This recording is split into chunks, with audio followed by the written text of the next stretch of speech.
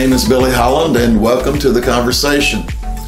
Today's devotion is called, You Became Our Way. I love the story found in John chapter 12 about a humble servant's love for her Lord.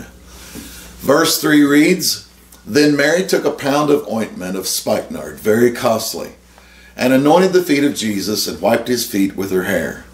And the house was filled with the odor of the ointment. You remember that Judas managed the ministry finances for Jesus and was angry about how the perfume should have been sold and the money could have been used to help the poor.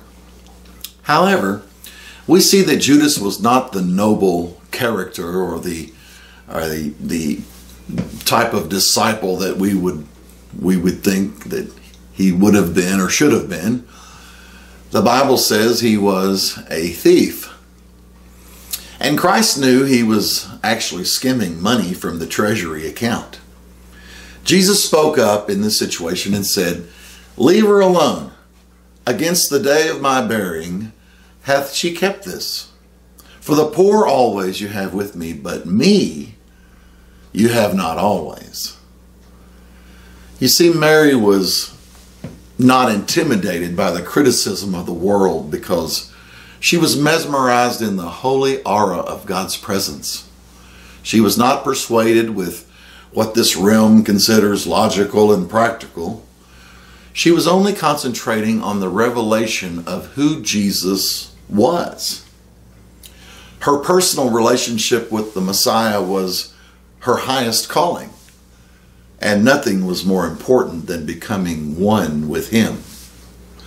This is a glimpse of how we can be delivered from embarrassment and fear when we become determined to live and serve God whatever the cost.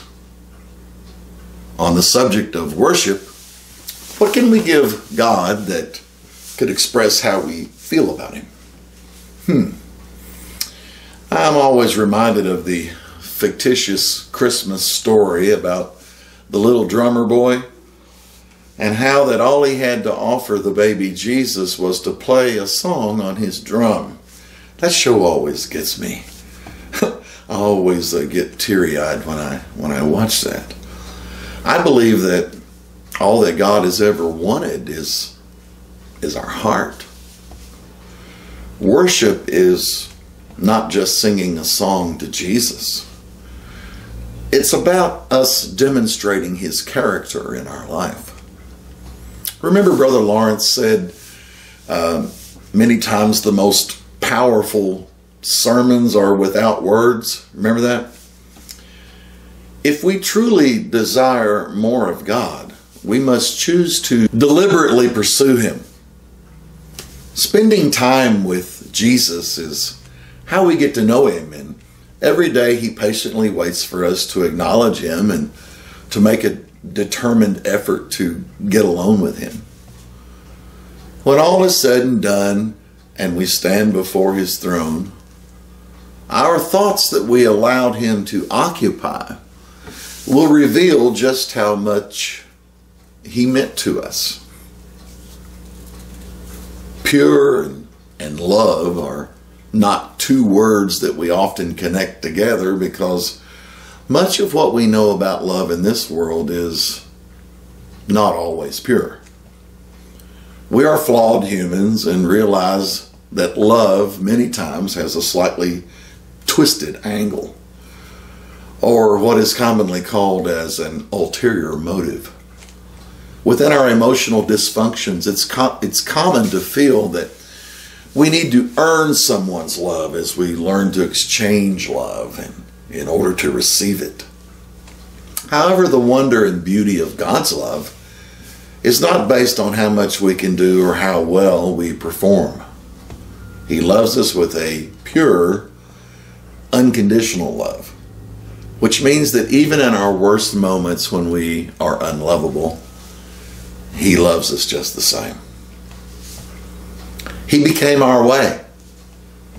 And as our Savior and King, we are called to love him with all of our strength, mind, and soul. Matthew chapter 22. When Jesus was on the cross, we were on his mind. And we will forever bow before him in gratitude and adoration. What more can he say? What more can he do? Brother Lawrence, whose 17th century work, The Practice of the Presence of God, details his determination to retrain his conscience to become so discerning that he considered everything as an opportunity to know and serve Christ.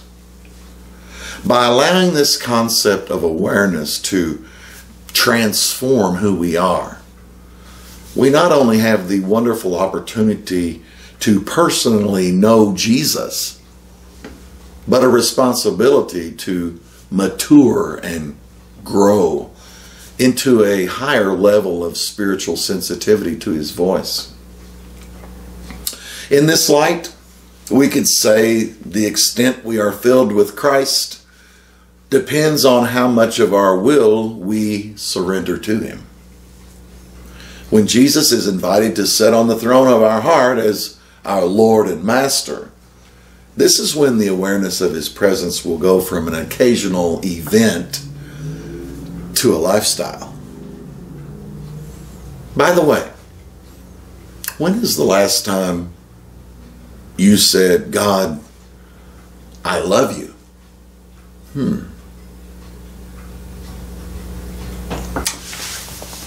This is a song that I wrote, and I also called it, You Became Our Way.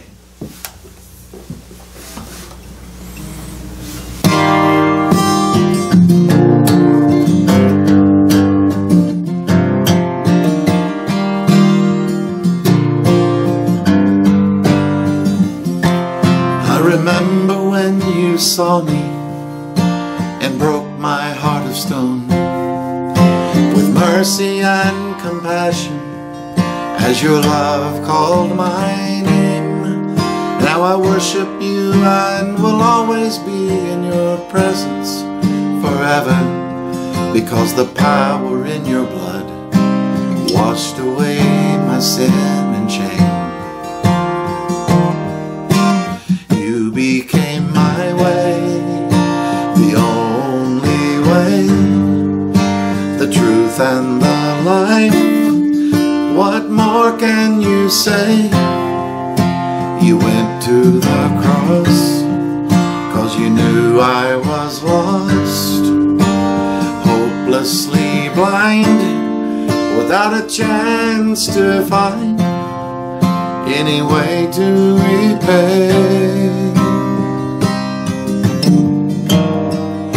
So you became my way.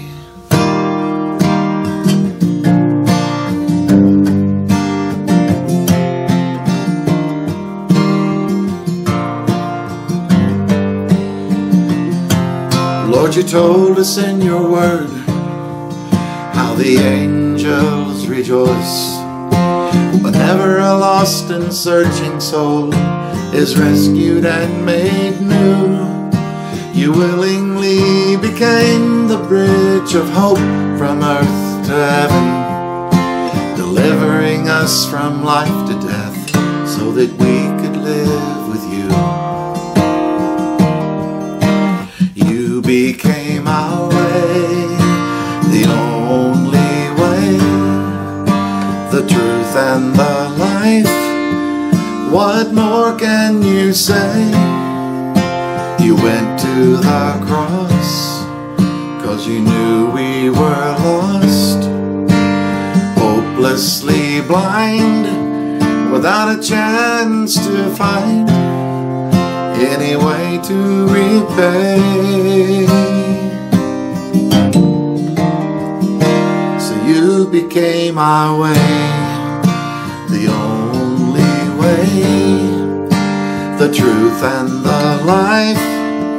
What more can you say? You went to the cross 'cause you knew we were lost, hopelessly blind, without a chance to find any way to repay.